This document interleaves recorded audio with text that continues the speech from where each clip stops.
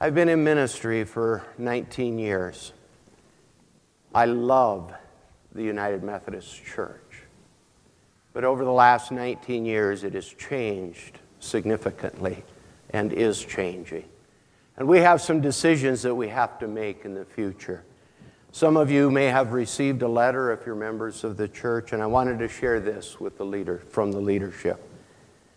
The Leadership Council has been discerning the future of the United Methodist Church. In consultation with our district superintendent, Dan Bader, the decision has been made to open discussions on what the changes in the United Methodist Church mean for our church and for each one of us. A letter from District Superintendent Dan Bader and the Leadership Council was sent out to our members on Friday, January 20th. We will begin the process of determining our future beginning Sunday, February 5th, between church services in the fellowship hall. Each week we'll share information, we'll allow for questions and open discussion, and take time to pray for our church and for the United Methodist denomination. You'll receive more information as we go forward. We recognize that this is a challenging time, but it's also an exciting time as God works through the Holy Spirit to lead us to become all that God wants us to be. So please be engaged. Please ask questions. Please come and see myself or Jeff or Leadership Council. And please be in prayer for decisions that will be made about our future. Amen. Our scripture reading this morning is from Psalm 27, verse 1 and 4 through 9. A psalm of David. The Lord is my light and my salvation, so why should I be afraid? The Lord is my fortress, protecting me from danger, so why should I tremble? The one thing I asked of the Lord, the thing I seek most, is to live in the house of the Lord all of the days of my life, delighting in the Lord's perfections and meditating in his temple. For he will conceal me there when troubles come. He will hide me in his sanctuary. He will place me out of reach on a high rock. Then I will hold my head high above my enemies who surround me. At his sanctuary I will offer sacrifices with shouts of joy, singing and praising the Lord with music.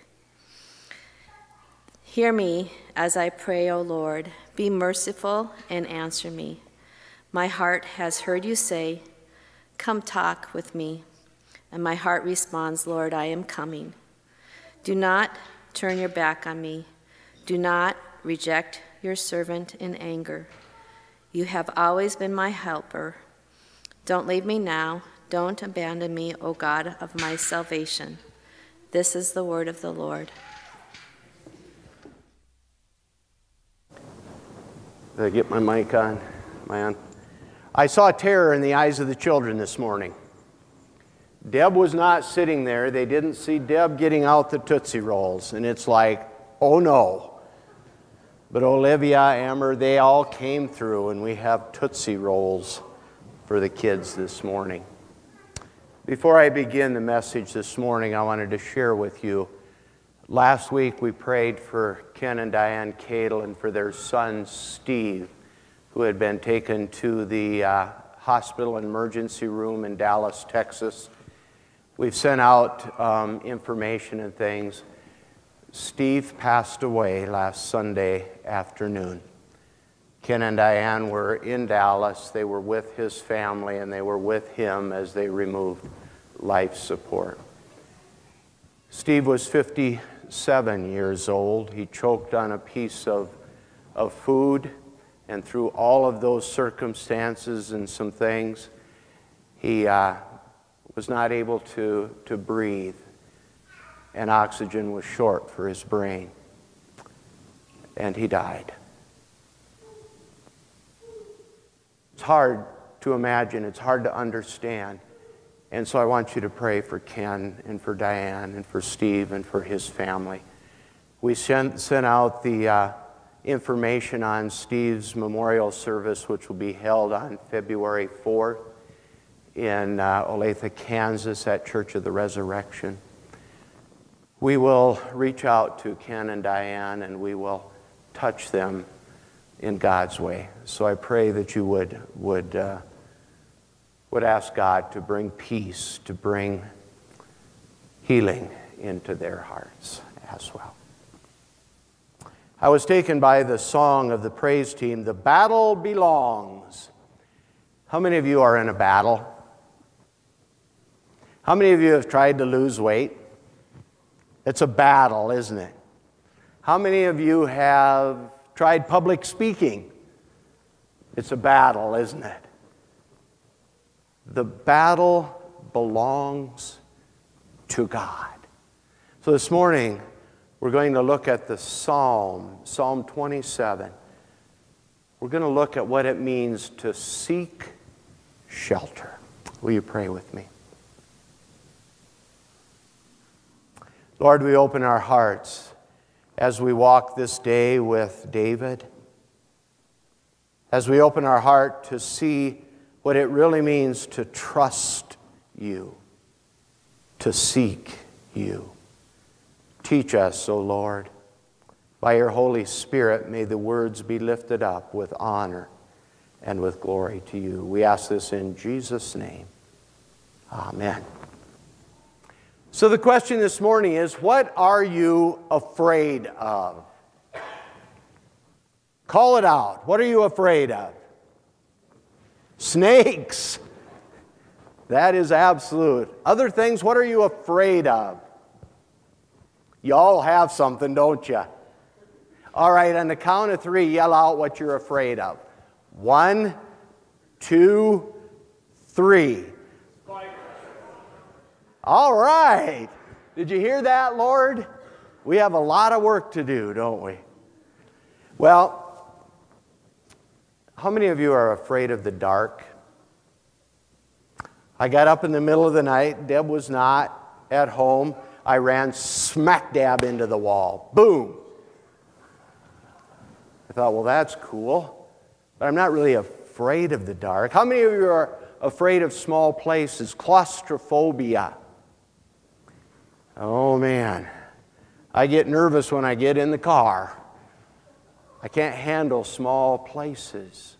If I was ever taken prisoner, I'm pretty sure I would die before they put me in the jail cell. So I'm going to be good. How many of you are afraid of being alone? Ooh, it's another part of life, isn't it? We all have some type of fear. Whether we want to admit it or not, I have a significant fear of heights. I'm not good at working high in the air. When I was younger, we had a silo on the farm. Do you know what a silo is? And it was 50-some feet tall. And Dad said, climb the silo and affix the spout so the silage can blow into the silo. So I'm 50 feet in the air, and I'm hanging on with both hands, and I couldn't do a thing because I wasn't going to let go. And Dad said, Barry, look up. And so I looked up, and there above me was the spout, and I could see what needed to be done. And I reached out, and I pulled the pin, and I flopped the spout down, and I put the pin back in, and suddenly everything was okay until I looked down. And then I grabbed a hold again. And I said, Dad, I'm not sure I can make it down. Well, he said, I'm not bringing anything to eat up there. Fear. You know, as long as I looked up, saw what I needed to do above me, I could do it. I wasn't afraid. But when I looked down, my hands and my body was paralyzed with fear. Being afraid of heights is not about the fear itself. It's really about our focus. If we have the face to focus on the positive, we can remove the fear that often paralyzes our lives. The Chicago Tribune years ago carried an article entitled "The Consequences of Choosing Fear Over Faith." 3 men founded the hugely successful Apple Computer Company. Steve Jobs, Steve Wozniak, and who is the third? Ron Wayne. Wayne left the startup firm after only 12 days because he was afraid of losing money in a risky venture. His original 10% stake in the company would be worth more than $22 billion today. He's now 81. He's living off Social Security and a few earnings from stamp and coin sales. See, we all have a choice in life to live in fear or to live in faith. David wrote the 27th Psalm. It's a prayer of praise, asking for God's protection as David went into battle. And it's a prayer for God's continued protection. David faced many situations in his life which he chose faith over fear. You remember David's life?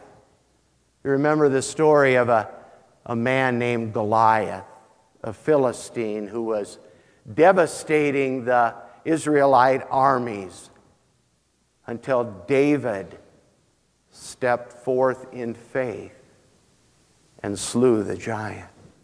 We remember that King Saul wanted to put David to death, but David chose faith, and he did not harm Saul. He had a chance to take Saul's life, to end this threat to his own life. But in faith, David was obedient and trusted God, and God blessed him. David wrote, "The Lord is my light and my salvation. I will fear no one. The Lord protects me from all danger.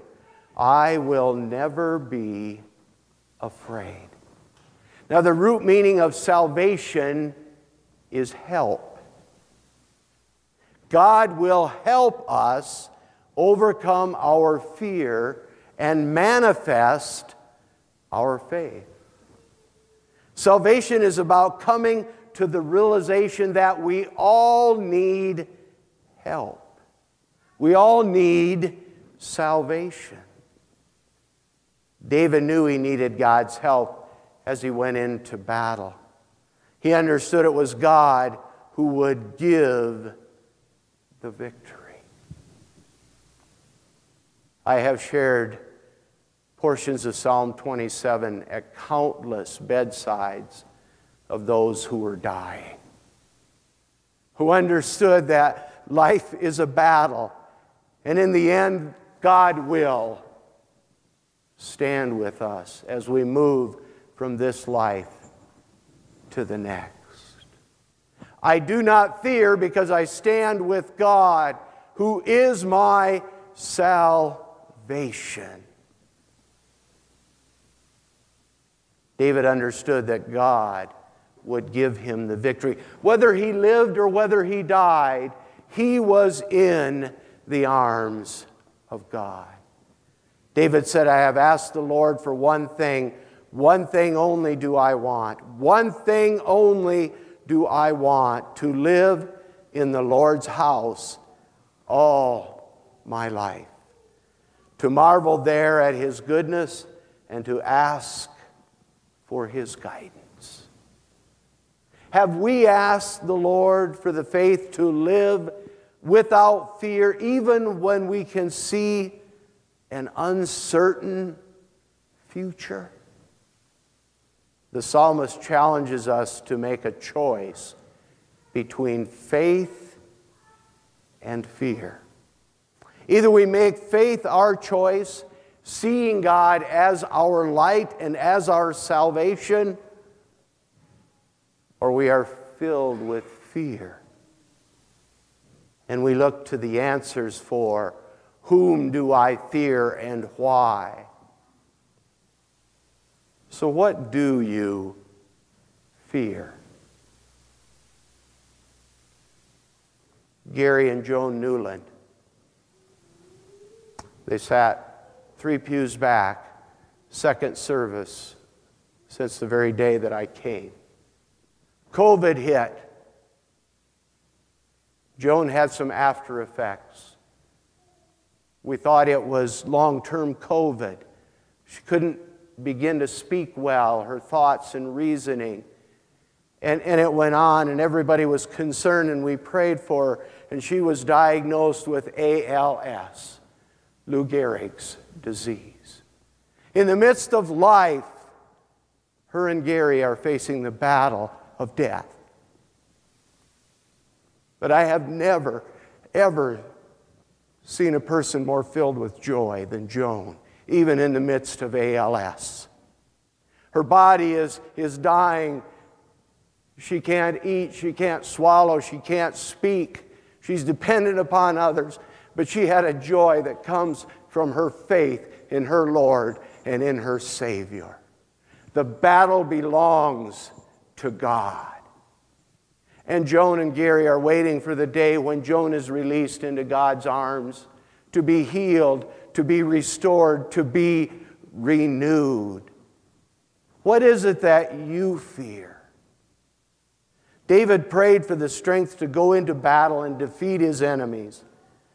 But he found that there is time to fight and there is time to take refuge in the Lord. He said, in times of trouble, God, will shelter me. He will keep me safe in His temple and make me secure on a high rock. So I will triumph over my enemies around me. It was God who gave David the wisdom to hide, to seek shelter away from Saul. And eventually David was blessed because he listened and sought shelter. Saul did not kill him. And David did not harm Saul. Do we seek God's wisdom and direction as we battle the enemies of life? Have we learned to seek shelter in the presence of God? For when we abide in God's shelter, God will protect, God will deliver us. I'm reminded of Mordecai and Esther. When Haman was going to kill all of the Israelite people, but Esther was the queen, and Mordecai said to Esther, you must go on behalf of our people and speak to the king. Well, Esther could be killed for going to the king. And Mordecai's words to her, you have been put here for a time such as this. Each one of you have been put here for a time such as this. Whatever God calls you to, whatever fear you need to overcome, we need the salvation of God, the help of God, to walk with God each and every day. David made the choice to put his trust in God. If you were given a diagnosis of ALS, what would you do? Would it weaken? Would it crush? Would you run and hide? Or would you turn to God and say, for the moment I have, give me strength to be a witness of my faith? You know, a diagnosis weakens us. It may discourage us. But if we stand in the love of Jesus Christ, it will not defeat us. In Mark 5:34, Jesus said, "Your faith has made you well." Now, it might be a physical healing like we want, but God will heal our heart. God will heal our spirit. And God will take away the fear that may cripple us. It's a matter of choosing faith over fear. Death will threaten us, just as it threatened the daughter of Jairus. In Mark 5:22 through 23, a leader of the synagogue, whose name was Jairus, came and fell down before him, pleading with him to heal his little daughter. "She is about to die," he said in desperation. "Come and place your hands on her, heal her, so she can live." You remember the story? Jesus saw and had compassion on Jairus. Jesus went and he healed Jairus' little girl. And he said, "Do not fear, only believe." Is there a fear that is holding you back from a life filled with joy and peace? What fear is keeping you from a deeper relationship with Jesus Christ?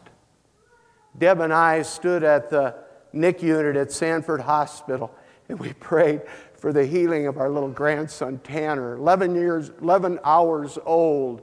And God healed Tanner in God's way, because God picked him up and took him home to heaven. Deb and I have a picture of little Tanner on our refrigerator. And every day we are so excited that one day we will hold Tanner in our arms in the love of Jesus Christ. See, that's the fear that can paralyze us, or it's the faith that can set us free. Like David, we must focus on the love and shelter of God through Jesus Christ. And the presence of the Holy Spirit must live within us so that we may say, "The Lord is my light and my salvation. I will fear no one. The Lord protects me from all danger. I will never be afraid." David, the psalmist, took shelter in the arms of his Lord and Savior. Amen. Will you pray with me? Lord, we pray that fear will never paralyze us. We pray that through fear we will be drawn closer to you, that our hearts will be open to trust you in all things and in all ways. And so this day, Lord, help us to seek shelter through the arms of God. Amen and amen. Would you stand with me for our closing benediction? The praise team said, "The battle belongs to God." You know, sometimes I'm in a battle of right, a battle of wrong, a battle of truth, a battle of evil. And I need God to lead me and guide me. We all need God to help us make the wise decisions every day. Seek shelter in the arms of our Lord. Amen.